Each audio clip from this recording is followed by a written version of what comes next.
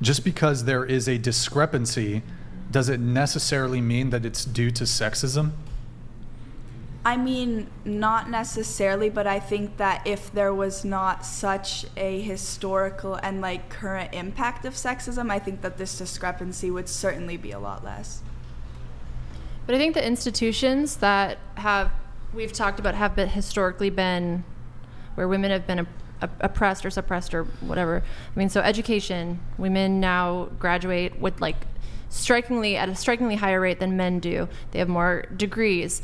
They're even entering fields that have been historically dominated, like male dominated, such as like STEM careers. And so women are getting more opportunities within the job sphere. To address the wage gap in the major cities across America, if men and women for particularly like white collar jobs get equal pay, and if not, the woman gets like slightly more. So I think in a lot of ways we've addressed these issues, but so the narrative that they're still unaddressed is cancerous to the flourishing of society, because I think you need the flourishing of both sexes. And obviously we're seeing a large population of men feeling that they're now feeling oppressed and they're feeling upset and almost like forgotten, and it's leading to, in some ways, a toxic culture. So I think that if we look at what women have earned and been given, I think they've exceeded that. If we look at like the pay gap, the jobs, the education, the amount of degrees that they're earning.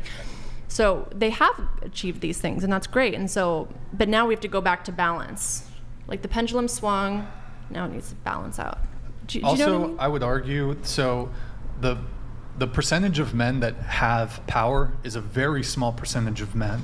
So this idea that all men are in power or all men have power over women is fallacious. So it's probably like what percentage of men are CEOs, what percentage of men are in boardrooms, what percentage of men hold political power. And I wouldn't compared, say that it's compared more. to the rest I would just of men. say that the power is a lot easier to access, and it's a lot more, I don't know, I'd just say that it's easier to get to as a man than... I think the opposite I of what would you said actually is true, argue that most, Really? even male politicians placate to the female voter base. But that Because doesn't women necessarily mean that it's easier for a woman to... Well, but that could come down to the innate differences between men and women and what the choices that they make when it comes to what they go to, what they choose to study in college, and also the career fields that they choose to go into. For example, there are more female nurses than male nurses. Is that evidence of a matriarchy and that women are oppressing men because there are more women who are nurses? Just because there's a discrepancy does not necessarily mean it's because there's sexism.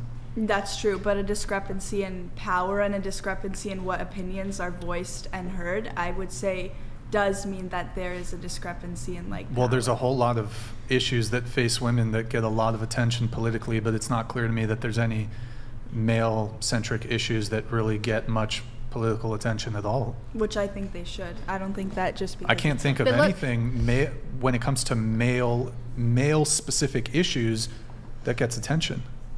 Like his podcast is apolitical, right? How many, can I ask, do you have sponsors? How's this relevant? So if you were promoting like if you were a woman talking about being a moderate, like being politically moderate, talking to both sides, do you think that you'd have more advertising revenue or potential opportunities like that?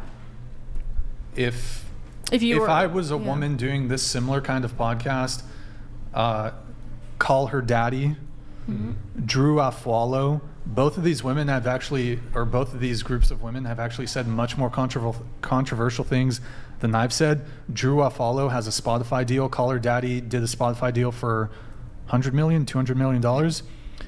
I actually think I'm doing better viewership numbers than, I'm not sure about Call Her Daddy, but I'm pretty sure my podcast is more downloaded than Drew's. In any case, I could be wrong. And she says some real man-hating shit, that woman. Yeah. But because I'm a man, because I'm like, look, feminism is the mainstream. That is the status quo. Yeah, exactly. And I'm kind of coming at it from more of like, well, here's the way men are struggling. Here's the way men are disadvantaged. Yeah, that's not that's not mainstream. You can't really say that and then Exactly. expect to be making 9-figure deals with Spotify or whatever bullshit platform it is. So Exactly. it is what it is.